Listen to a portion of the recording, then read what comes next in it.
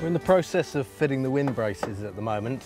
These wind braces or sway braces are what stop the A-frames or crux frames moving in one direction or the other. Ooh, almost. The actual structure of an A-frame is very, very strong. That form of the letter A is very solid in that direction, but it can move from one side to the other. So the main purpose of these braces is to stabilise the building and stop any racking of the building. It's quite a slow process. Each one needs a little bit of individual work once you come to actually fit it in place.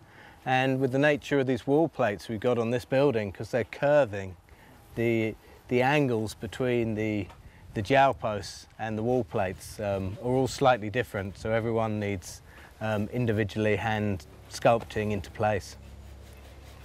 They're then temporarily ratcheted up with these ratchet straps until we've got them all in place and we're totally happy with the positions and the angles of them, and then we'll drill through them and peg. Each tenon will have two 5/8 of an inch peg straight through there, so there'll be 4 pegs into each, and that will lock the whole building together. Once that's done, we can then take off all this temporary bracing and any ropes, and the building will be freestanding at that point. This is our wind brace mitre box. It's designed to be able to put a round pole, which we're going to use as a wind brace, into the box, and then cut the exact angle across here at 45 in order that the tenons coming out each end go in at 90 degrees to the jowl post and the wall plate.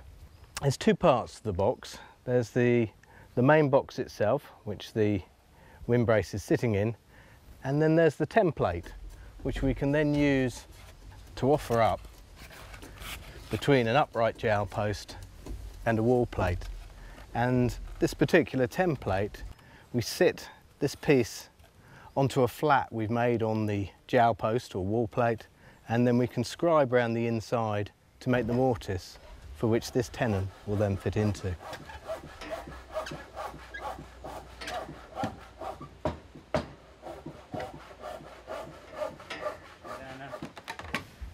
For making mortises, the traditional method, and one that we teach to start with on any of our builds, is to work with hand chisels and mauls, and this involves using a corner chisel to cut the right angles and then dig out the mortise with a series of framing chisels. When you're doing a great deal of them, the commercial alternative is using what we call a chain mortiser, which is basically a chainsaw chain, although a lot thicker, which actually cuts out a great chunk out of the mortise in one go. These can be angled, orientated and moved quite easily once the mortiser is clamped or ratcheted on to the pole you're trying to cut the mortise out of.